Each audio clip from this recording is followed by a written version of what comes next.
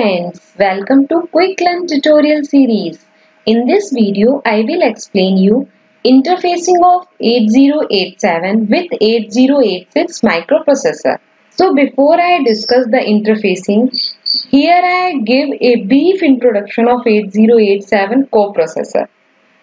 In my previous video, I have already explained about 8087 introduction, its features, its pin diagram or internal architecture. So for all these topics, please visit my previous video and the link of that video I will give in my description box. So let's start with the introduction of 8087 coprocessor. 8087 was the first math coprocessor designed by Intel to pair with 8086 or 8088 microprocessor for easier and faster calculation. The purpose of 8087 math coprocessor is to speed up the computation involvement floating point calculations. 8087 math coprocessor is available in 40-pin IC. 8087 math coprocessor is also known as NDP, that is numeric data processor, NPX numeric processor extension, and FPU, it means floating point unit. Now some features of 8087 coprocessor. 8087 math coprocessor increase the overall speed and system performance. Addition, subtraction, multiplication and division of simple number is not the coprocessor job. 8087 math coprocessor perform calculation involving floating point number like scientific calculation, algebraic function and some complex calculations. By having a coprocessor which perform all the calculation, the CPU of main processor save its lots of time. So the CPU focus all its resources and time to perform other functions. This can enhance the system performance. Now, interfacing of 8087 with 8086 microprocessor. This is the diagram of interconnection of 8087 with 8086 or 8088 microprocessor. Here we see number of ICs are connected. The main IC or the main processor is 8086 or 8088. 8086 here is the host processor or also called the main processor. 8087 is basically a coprocessor.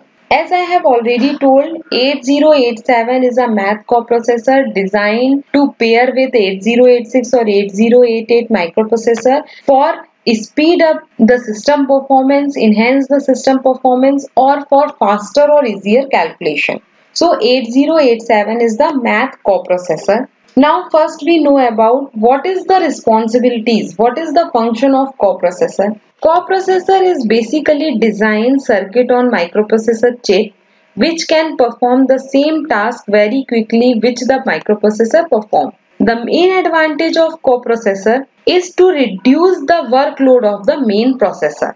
Coprocessor shares same memory, bus, input-output system, control and clock generators. Coprocessor handle specialized tasks like mathematical calculation, graphical display on screen, etc. All these tasks is performed by 8087 math coprocessor to enhance the speed or system performance of 8086 or 8088 main processor. So apart from these two IC, number of IC are connected in here. First is 8284. 8284 is basically a clock generator that provide clock signal, reset signal, ready signal to both 8086 or 8087.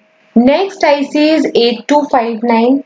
8259 is programmable interrupt controller. This IC is also connected to both the 8086 microprocessor and 8087 coprocessor to provide interrupt signal. Here we see 8259 take interrupt input signal from 8087 coprocessor and provide output to 8086 microprocessor. Next IC is 8288, that is bus controller. The function of 8288 is to generate control signal at its output. So 8288 takes some input with the help of status line of 8086, that is S0, S1, S2.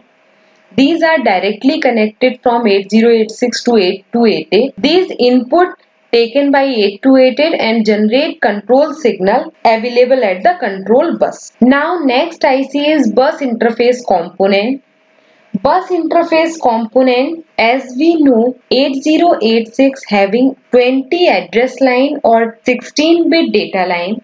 These 20 address line are multiplexed with 16-bit data line and the status signals. So the lower order address line A0 to A15 multiplexed with D0 data line to D15 data line. Here we see AD0, AD15. It means address line are multiplexed with data line. And the higher order address line, it means A16 to A19. These higher order address line are multiplexed with status line S3, S4, S5, S6. So the bus interface component separate the address and data line, and IC8286 which are going to latch the data from the address line. This is called multi-master local buses and this is called multi-master system bus. Now when we connect 8087 with 8086, we know that 8086 work in two modes, minimum mode and maximum mode. So when 8086 work in minimum mode or when 8086 work in maximum mode, this is indicated by a pin that is called minimum or maximum pin.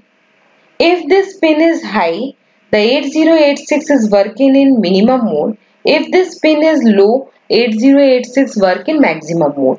So when we connect 8087 coprocessor with 8086, that time 8086 is operate in maximum mode. It means that pin, minimum or maximum pin, is at logic low level. Some other signals of pin are also interconnected.